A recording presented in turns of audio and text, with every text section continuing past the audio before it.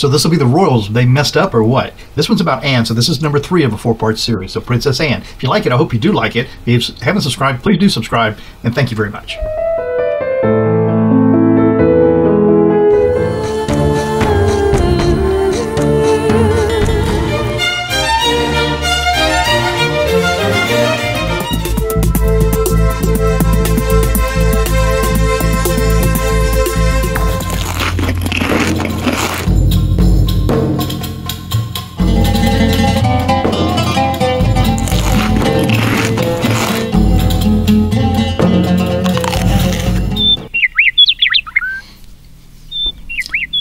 Hi, I'm Mark, and this is my journey through tarot.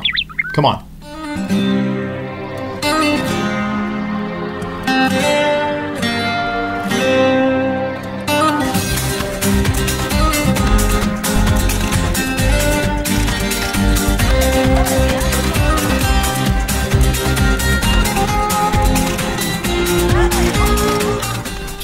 So look, there were royal scandals long before this group came along, long before Anne and Charles came along.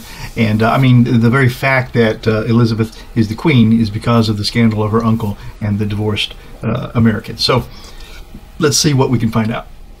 You know, let's not pretend that Harry invented royal scandal and discourse in the family, okay? And Princess Anne has seen it all, you know, and she's heard about it all. And she's been part of it, as a matter of fact. So go all the way back to Princess Margaret, Elizabeth's sister, and her island sex resort on the Island of Mustique. Lots of stuff. Lots of stuff happened there. Then there was Lord Mountbattens. So he was always behind the scenes trying to arrange trysts for Charles, and even wanted him to be with his own granddaughter, I believe. And then he gets blown up by the Irish revolutionists. So there's that. Then, of course, there's even Prince Philip himself involved with the Profundo affair, and actresses and women in the early years of the marriage with Elizabeth. And then finally, we've got 2 more. We've got Andrew and his actress Koo Stark, among other situations. And then Anne herself and her cop lover. So don't tell me Anne hasn't seen it all and knows how to deal with everything. So this is the Crow Tarot by M.J. Cullinan. I suppose that's how that's pronounced.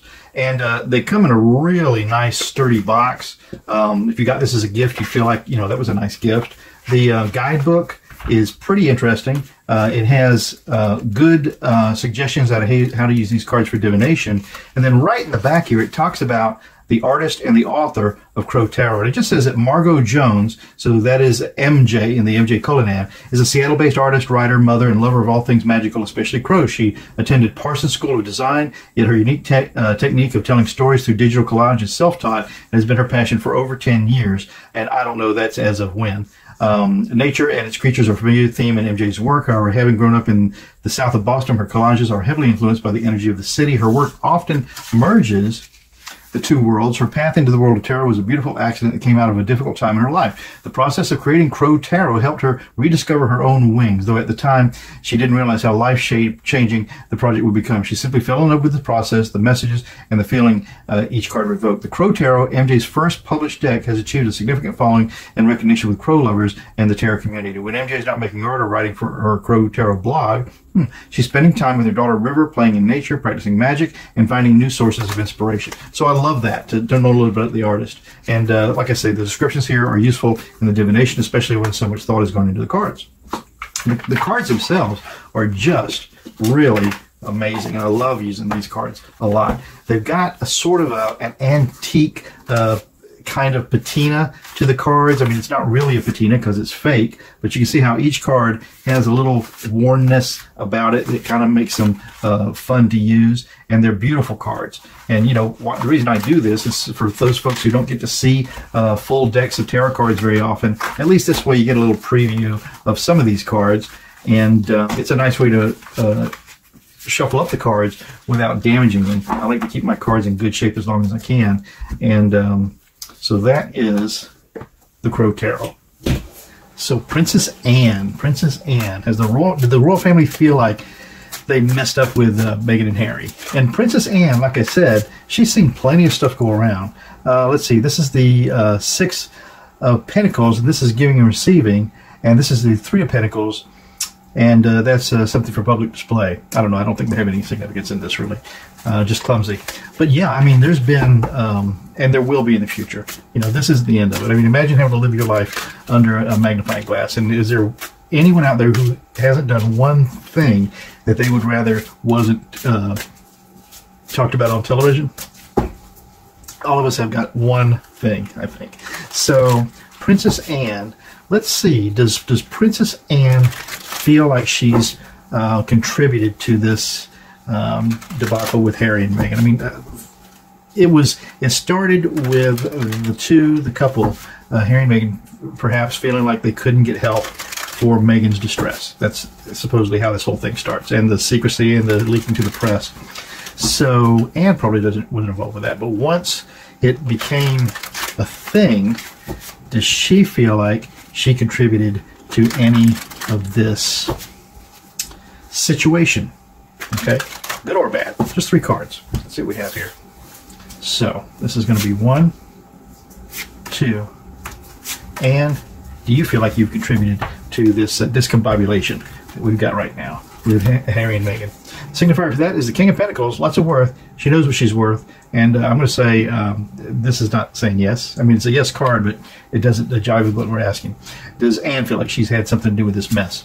And so this is the 9 of Pentacles. Again, she's got more than everything, more than what she needs. She just doesn't feel like she's in this league, I don't think. And then the final card for that is the 9 of Swords, which is nightmares. And because it is just a bunch of nightmares.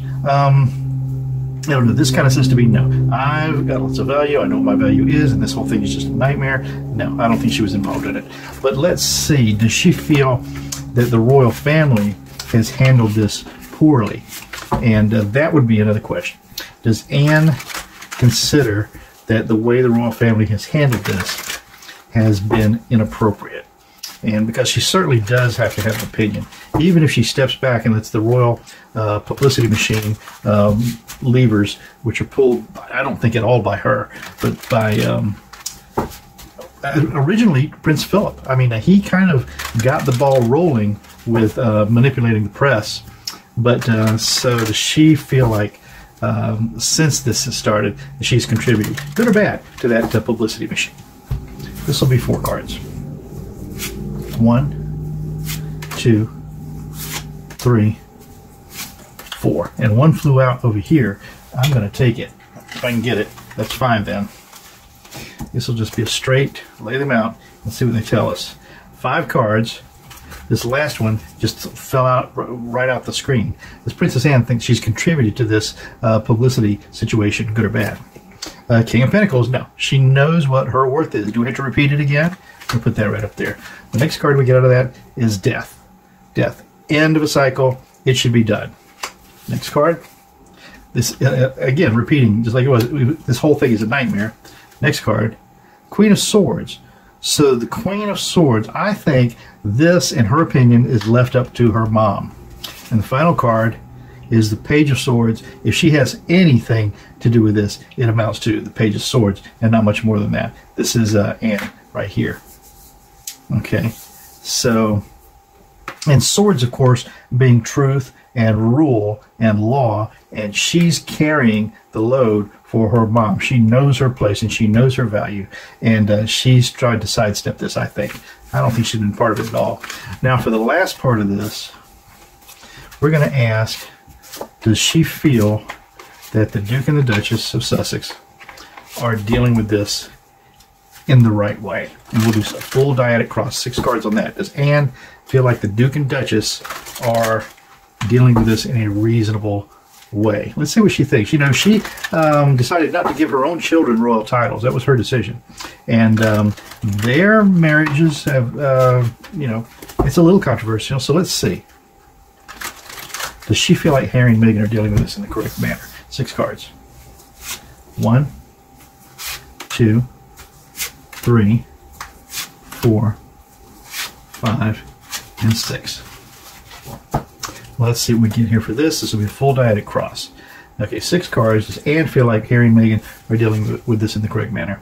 So this is the 3 of Cups. So 3 of Cups are celebrations. So that's a yes card right off the bat. That's a signifier of that, the 3 of Cups. The challenge to that then is the Knight of Cups. So the Knight of Cups is, of course, the warrior of the royal suite, and he's carrying this compassion in on his back. So I'm not sure.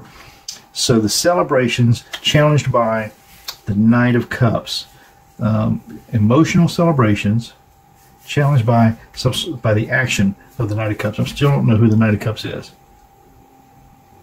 I think this would be Harry.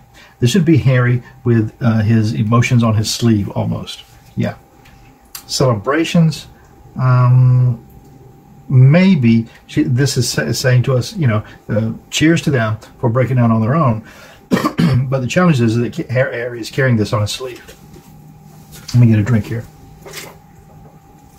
The base of this reading is the 8 of Swords, and it's probably true that you know that they're hemmed in, that there are a lot of restrictions, and I think this is just Anne's practical, perhaps, view on this situation. This would be the couple, the Sussexes, and this is the situation that they're in. It's not inescapable, but it is perilous. Okay, and in this card, this raven or this crow is more hemmed in than we see the situation on some of the other cards.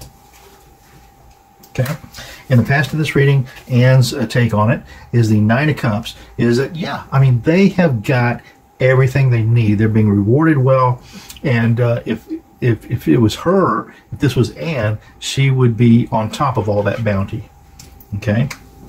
The sky of this reading is the Knight of Swords, and so Harry needs to drop that cup of compassions and get some truth and some rules and some law on his side, and let that be his guide.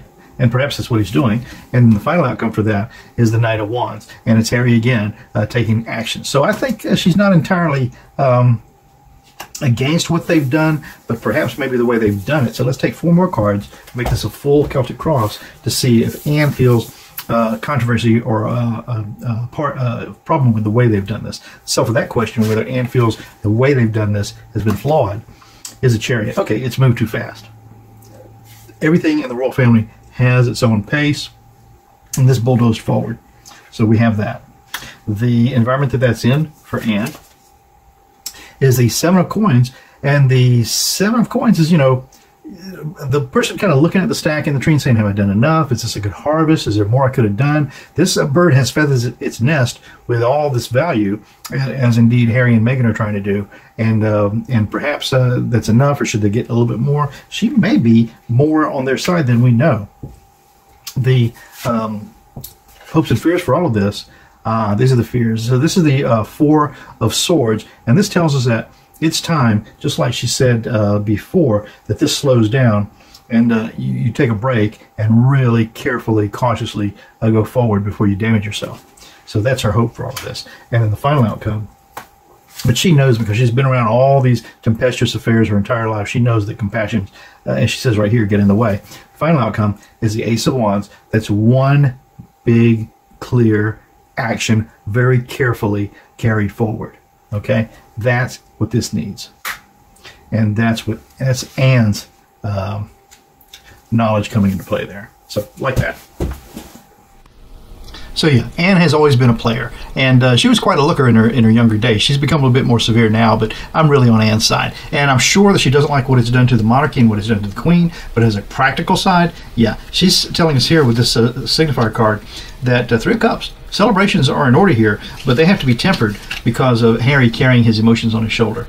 And underpinning the whole thing is the caution that has to be dealt with here. They feel trapped in, probably they are more trapped in than people recognize, but the 9 of Cups just tells us that, you know, they've got everything they need. It's available to them. They don't have to rush about trying to gather everything together. Harry has to be more a Knight of Swords, worried more about truth, justice, and rules than the emotions on his shoulder. And the final outcome for the first part of that full Celtic cross then makes Harry the Knight of Wands with a plan. Okay, a knight with a plan is what he needs to be. So the self, and for that we get Anne saying the way that they've they've carried this on has just been a chariot ride, okay? And what it needs to do is, with this Seven of Pentacles, is they need to stop and consider what they're feathering their nest with. The hopes and the fears is that they understand to take a break, take a rest before they move too fast and too far at their peril. And then the final outcome, in Anne's mind probably, is that you know, they have to have a plan. Have a plan that you can carry forth carefully, and practical and advice.